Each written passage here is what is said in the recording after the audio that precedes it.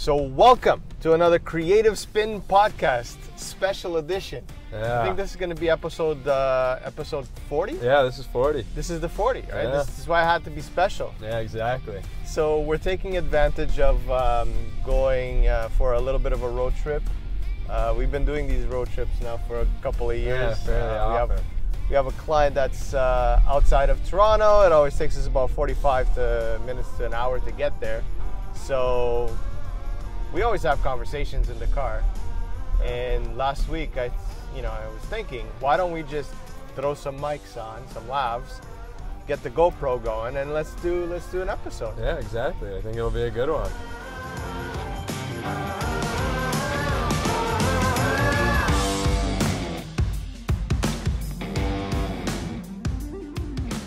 Today's podcast is brought to you by Workplace One, a company offering boutique private offices, co-working spaces, and virtual office solutions, as well as meeting rooms in the best neighborhoods of Toronto and Kitchener-Waterloo.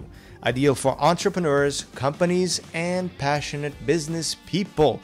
Workplace One is where you want to be with your business. For more information, go over to workplaceone.com. Dude, 40 episodes. Colin, how's that been? Like, It's pretty crazy that we're already getting to number 40. I remember when we were recording just number 20, and it was like, whoa, that's a lot. Wow, we got to 20, and now it's like 40. We doubled that. Wow. So, but we've been. One of the things that I do like is so this episode will be like a review. Yeah. Right. A review of all the stuff that we've gone through, all the things that we've learned, the good and the bad. Definitely. But yeah, one of the things that I'm kind of happy that we've maintained was that consistency. I think that was the biggest struggle we had in the beginning, was trying to keep that consistency of having an episode ready every week. Yeah. And I mean, we're on the 40th episode. We've been coming out every week. I guess we've accomplished it. We've got exactly. it. What do you think? Like, how much has changed since those first 10 episodes? I mean, I think like the biggest part of it all has been us learning kind of the process of what really takes to make a podcast to really like go, sort of thing. Like, in the sense of from everything, from the questions we ask to how we set it up to how we edit it to how we look through everything.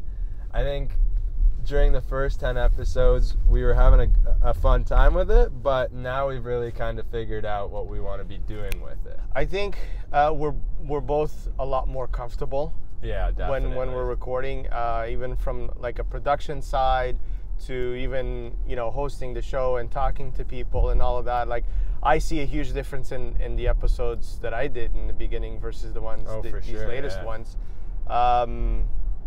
For the better. Yes. Let's just add that. The other cool thing that I'm really, really loving is the comments on the videos, the interaction with people that are watching our videos and watching our podcasts.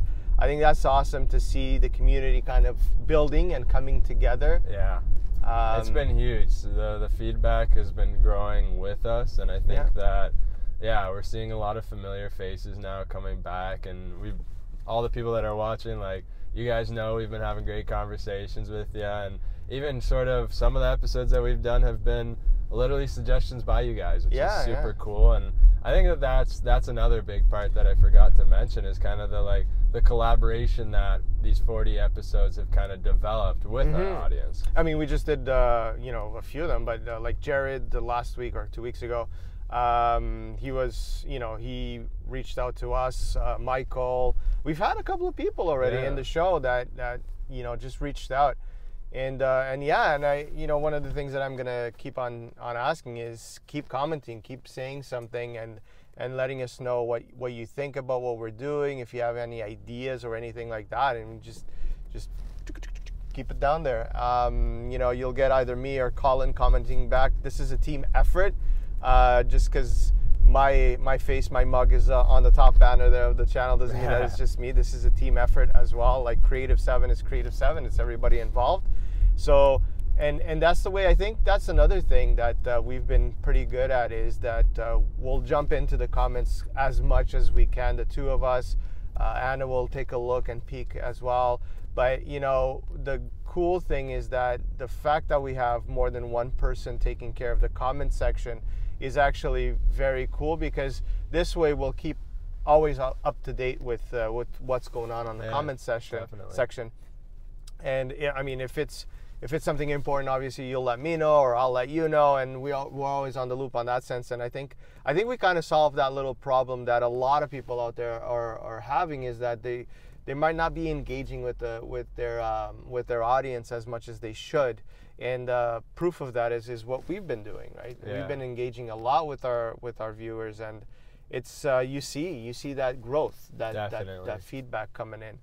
I think it's like important that, kind of like what we had touched on the podcast with Jared, speaking of that podcast, in terms of sort of the different landscape of sort of the business sector that's kind of been developing over these past years, is really that collaboration and that connectivity with the people around you. Yeah. Like, don't be scared, because for YouTube, for example, for us, what's worked the best is that's who we've been talking to. We've been talking to all of you guys, and we all have similar ideas for what we want to be doing, whether it's creating these videos about a lifestyle or a business. Like, there's all this like interconnectivity between each and every one of our channels, and it's those different views that kind of allow us to grow as an individual, or as a show, or as a company, right? Is being able to have those interactions with different people, just to get those different ideas, right? And like, a big cool part of it too is sort of the like worldwideness,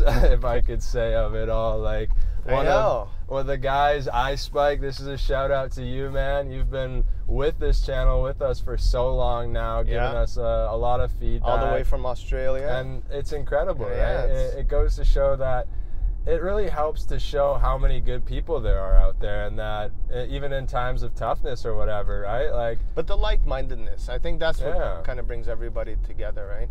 What about from a production standpoint? I mean, 40 episodes now just on podcasting. You must be doing this with your eyes closed, or you're always trying to evolve and implement different things, different ways of editing, different, I don't know, filters to make me look.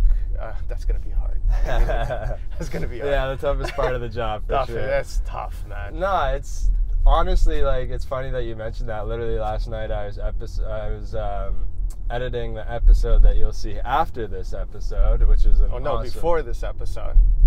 Yes, before this episode. Yeah, we're going meta here. Yeah, it's kind of like, So the episode that you guys watched last week, which is, I think, an awesome conversation with Anthony Dessau, great author. I actually really enjoyed that episode, not only because of the great conversation that was being had, but also because I figured out another little like technique, a little switch that I can implement to speed up the process of the whole editing. And it's interesting you're saying that, because even yesterday I was talking to a friend of mine, and he wants to get into doing videos. He's been doing video editing for a while, but more in the sense of short films and things like that. So nothing for YouTube or anything, but and he was thinking, I need to plan this out, I need to do this. And one of the not suggestions, but I mean, one of the pieces of advice I gave him was just go for it. Just start doing it, because you learn so much as you're doing this stuff, and then you'll pick up an idea from this guy, and then you'll pick up another tip from the other video you watched, and then you can start slowly implementing and finding out exactly what works and what doesn't work. Because if you're going to wait for the right moment to do the edit, to do the video, you're always going to be waiting, because there's always going to be new things coming out. So I even told him, listen, whatever you post this year, next year, if you find that you could have done a better job, then make version 2 of that video, and just keep going, right? Oh yeah, like, I mean, with the Creative 7 podcast, like, part of the great learning experience has been creating these episodes, but this isn't the only productions that we are producing. Like, of course. Every week we have multiple podcasts going out for multiple different clients, and I think that's one of the things too that is important to realize, is the behind the scenes stuff, that instant gratification, which we touch on a lot, but every time we talk about it, it comes to mind. It's all about like just persevering and kind of working towards the goal of what you want to achieve in order to achieve it. It doesn't just sort of come out like you go to bed and the next morning you wake up a superstar. And there's so many little details. It's amazing. Like, so many little things in the production side, on the actual video side of things when you're recording. And there's just so much that you will only learn if you start doing it. There's no other way of doing this. Yeah. There's no.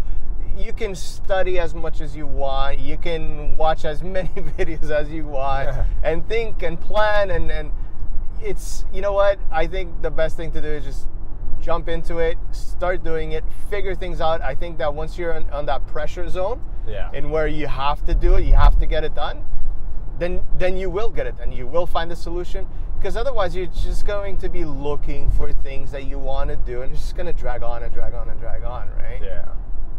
So where do you see the next step? Are we going to be doing a lot more of these?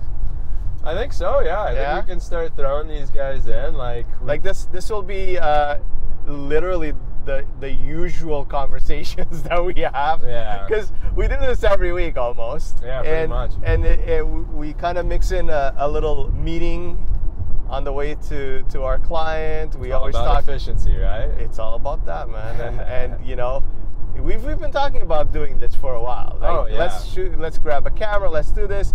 And now it's like we completely did not complicate this at all. We got the GoPro right there smack in the middle. It catches the two of us. This is that kind of episode today. And you know what? We're driving, but we're not paying attention to the camera, to any screen, so we're not putting anybody in danger. Exactly. And we're just talking like we usually do anyway. So I think, you know, whatever we can get from these conversations that can help you guys that are watching us, I think it'll be a cool little adventure, right? Yeah, definitely. So where do you see the podcast in episode 80? Let's double the numbers. Episode 80, damn, that's... I wonder, like, I've been super happy with how we've been developing throughout now, but like, I feel like what the steps that we've taken compared to what is coming next will look like baby steps, I think. But like, I really like the format that we've kind of developed for ourselves. I mean, it's nothing new. Obviously, more people are doing what we're doing, but for us, I think we've gotten to that comfort zone, and we're pretty comfortable with the equipment we have, with the quality that's coming out. I think now it's really, and let me know your opinion, but I think now it's tweaking what we have to better it a little bit. So we'll better the video, we'll better the sound, we'll better I don't know.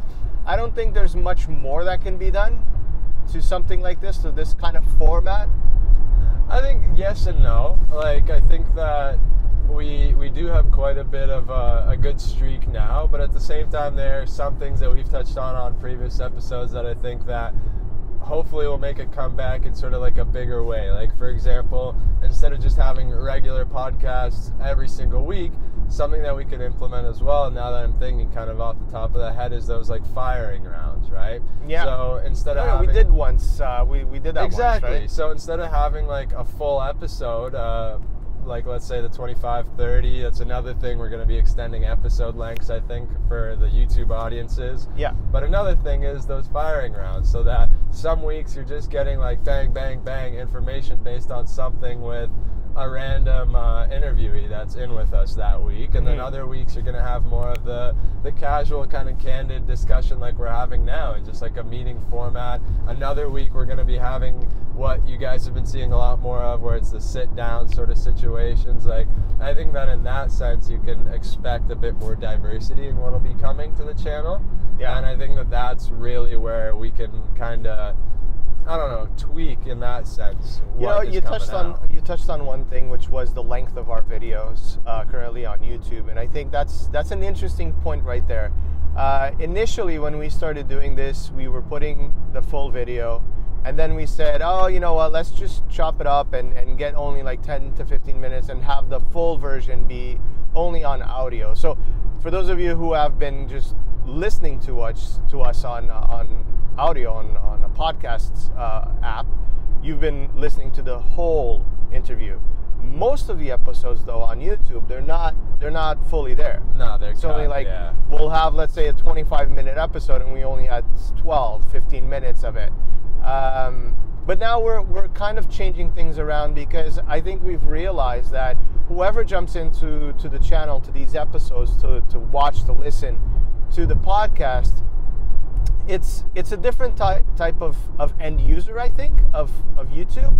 We always think about YouTube, oh, you need to go short form, you need to do just the 3 to 6 minutes of video, otherwise people will get bored. But this is different. This is a podcast, and I think when people tune into a podcast, they're expecting to be watching something for a little bit longer, or listening to something a little bit longer. Yeah, like they're more used to the fact that they can switch tabs and kind of continue listening even while they're working or doing something else. And hey, listen, I listen to, let's say, Joe Rogan as an example. If you don't know who Joe Rogan is, you can, just dig yourself out of that box. So Joe Rogan, he's notorious for doing long podcasts. Like he'll go, I've listened or watched podcasts of his that go up to like 3 hours. Like it's insane. But you know what the funny part is? When I'm in the studio, I'll throw the video onto the TV while I'm working, and it's almost like a background thing that's going on. It's like a radio station that's playing in the background. And whenever something is interesting, something that piques my interest, I look at the TV. I'll look at the video part. And I think a lot of people are doing that while they're working. They're just putting that podcast on the side window, or just minimize it, and then they'll just look at it whenever it's something interesting or whenever they want, right? Yeah, exactly. I think it's seen more as almost like the radio in the background idea, right? Yeah, and I think there's like, to an extent, it's a good thing, because at the end of the day, the content's still being consumed. You're still learning, and it's exactly that. It's a radio station. Just instead of listening to music or whatever, you're listening about what we're talking about, whether it be business or. And the cool thing about having it in different platforms is I find myself I'll be listening to a podcast at the studio, and then I'll go walk the dog. But I'll jump into the iTunes app, and I'll find the episode, and I'll continue listening to it while I'm going around the block with the dog. And then when I get back, I just fast forward it to the point where I was again, and I just continue listening to it like that. Like I think we're now much more comfortable with using all of these apps and using all this tech to our advantage. I think before, all of this stuff was new. It was more difficult for us to kind of grasp how things work, but nowadays I think it's cool to have all of these options and just put it out there, right?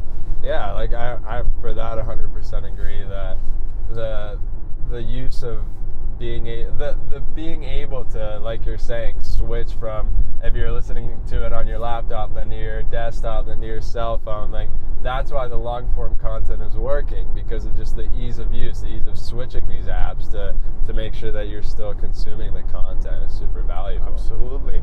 Now you're talking about technology, and the DJI Mini just popped into my head when you were talking about tech. And I know you're a drone flyer. Yes, sir. Not as much lately. No, yeah. But have you checked it out? Have you seen the stuff that's going on? It's it's everything that the Spark should have been. Really? Yeah. The quality's pretty, the quality's insane for such a small device that you can.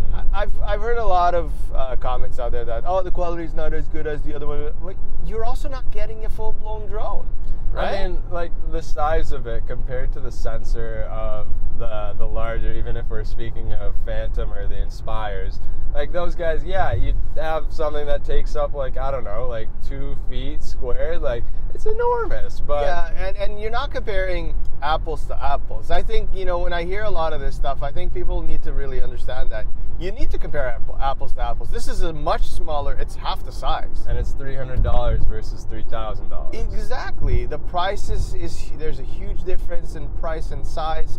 Obviously, you're not going to get the same quality. I mean, but even that, I would say that the quality is with the Mini, it's insane. It is more than enough for anybody that's doing any, of their own videos, or they don't. If you're doing full production stuff, I get it.